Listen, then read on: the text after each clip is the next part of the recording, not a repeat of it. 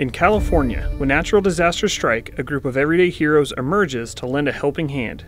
These individuals make up Community Emergency Response Teams, or CERT, working hand in hand with first responders. Cal OES works throughout the state to build these networks of volunteers who undergo rigorous training, equipping themselves with the necessary skills to assist during emergencies. We train them how to take care of their neighbors, how to be the boots on the ground, reporting intelligence back to the emergency agencies, how to speak properly to first responders on radio communications, because the issue is, in a regional emergency, there are never enough first responders to take care of everyone.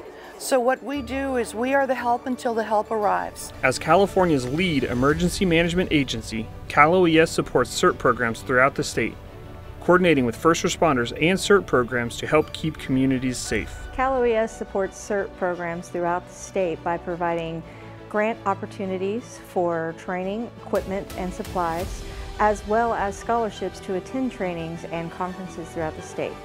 Cal OES also provides technical assistance to CERT program leaders to help them meet federal and state guidelines. During large-scale emergencies, CERT volunteers work alongside first responders. Their local knowledge, accessibility, and commitment to their communities makes them invaluable assets. Together, they form a network of support that strengthens California's ability to respond to and recover from disasters. I think they're better prepared to help their family, their home, their neighborhood, and so anyone who comes through our program is a force multiplier in their neighborhood, and we're very proud of that. We feel that as many prepared homes as we can have, the better off and the more resilient our community will be after a disaster.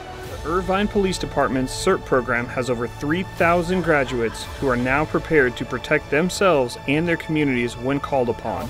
A lot of people don't know what to do. A lot of people are really thinking that the first responders are going to come to them and knock on their door, and they know that we say, you should be prepared to last on your own for 3 to 7 days, but I think CERT really brings that concept to life, and I think it gives them those hard skills that teach them how to organize. When the CZU complex fires ignited during the August 2020 lightning siege, the Coast Side Fire Protection District CERT program was one of the first organizations to respond, working alongside first responders.